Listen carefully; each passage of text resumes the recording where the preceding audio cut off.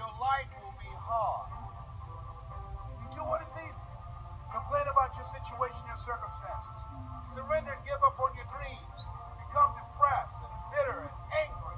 Anybody can do that. If you do what is easy, your life will be hard. But if you do what is hard, keep coming back again and again and again. Get up dressed every day. Take life on. Taking life by the collar. You say yes. I can do it. I can do this. And you've said to yourself, I'm willing to face the nose. I'm willing for people to laugh at me. I'm willing to gut this out. I'm willing to make this happen. It's my time. It's possible. It's necessary. It's hard. It's worth it.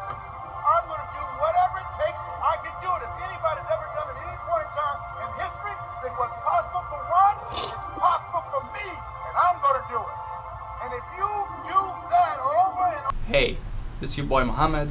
In this video, I'm going to talk about my career story and how I became a US resident. So if you want to hear more about my story, stick around. You're going to watch the whole video because the butter is going to come in the end. Now, I'm a US resident, I'm a green card holder, I'm an advanced healthcare professional. I work as an oncology triage nurse in one of the top 100 leading hospitals in the country. This whole story started when I finished high school. I didn't know what major to get into. I had no idea about nursing, and I had no idea about the healthcare system.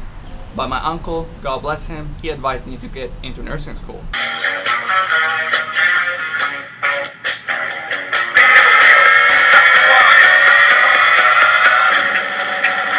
And I graduated back in 2007 with a bachelor degree in nursing. That was in the Lebanese University Faculty of Public Health, Section 5, in Saida, Lebanon. And when I graduated, I started working in Hammoud Hospital, University Medical Center, and that was back in 2007. I worked there for like 3 years.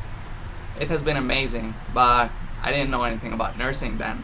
I mean, I picked up very good practice, I had a critical eye, good skills, but still, I had nothing to do with nursing, nursing care, quality indicators, policies and procedure, so none of that. And what I did is, in Hammoud Hospital, University Medical Center, I figured that I want more. I wanted to immigrate.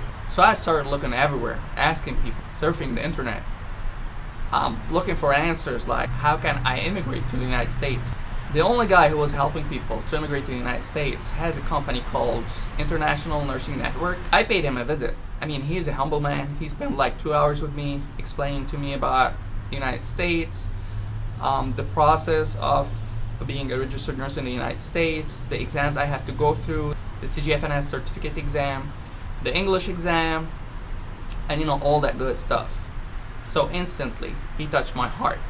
I knew where I want to be. I knew how to get there. It was just about putting down the effort. David? Yeah, I gotta call you right back.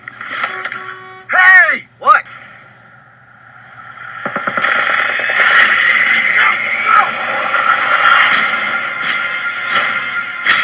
We started working on our CGFNS certificate. So he booked me for the test. And he gave me all the textbooks and the references that I should study with. And then that's where my journey started. And I started studying and studying. It was like a whole new world for me. We didn't study this back at university. I mean, it's a different mentality in the United States than it's back home. And with what I'm experiencing, you know, in the hospital I work at, it's so much different.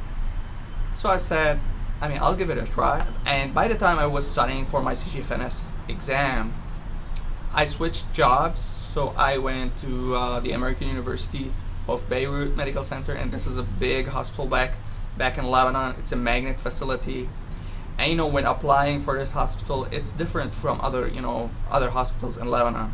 So you have to do an English test, and my God, I sucked in English.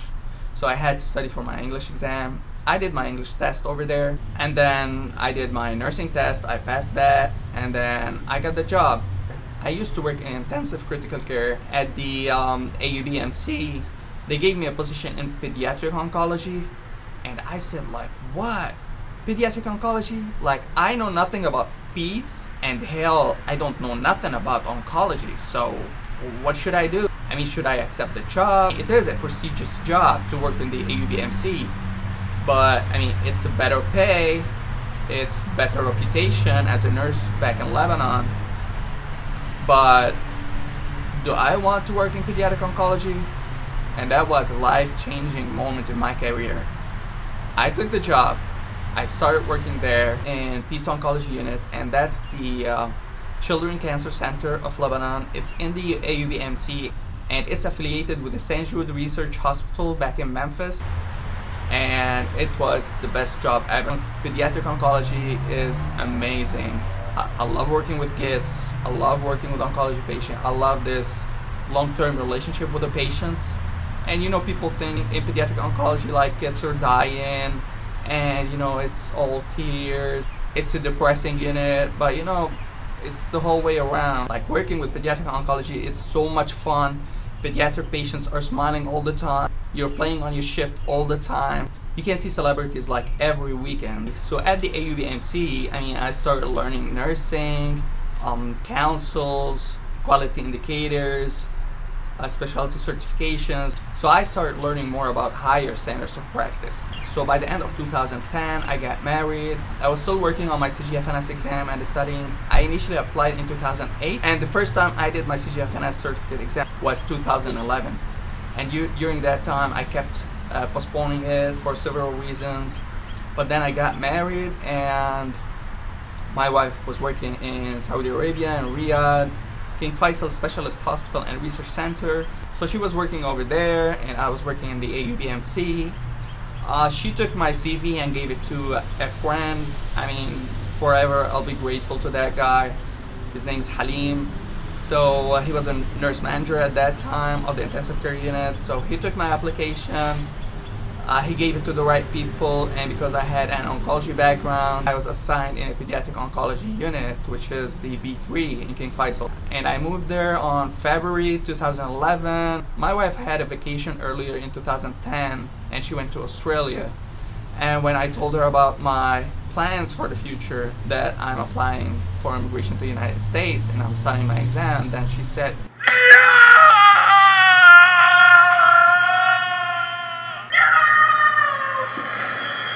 no, no, no, no. No, we're not doing that. If you want to immigrate, then we're immigrating to Australia. And she started showing me all these pictures. I mean, Australia, yeah, it's nice, it's fun, it's everything, but I mean, do I want to go there? And that was the detour. Beware of vision, dream, and passion killers.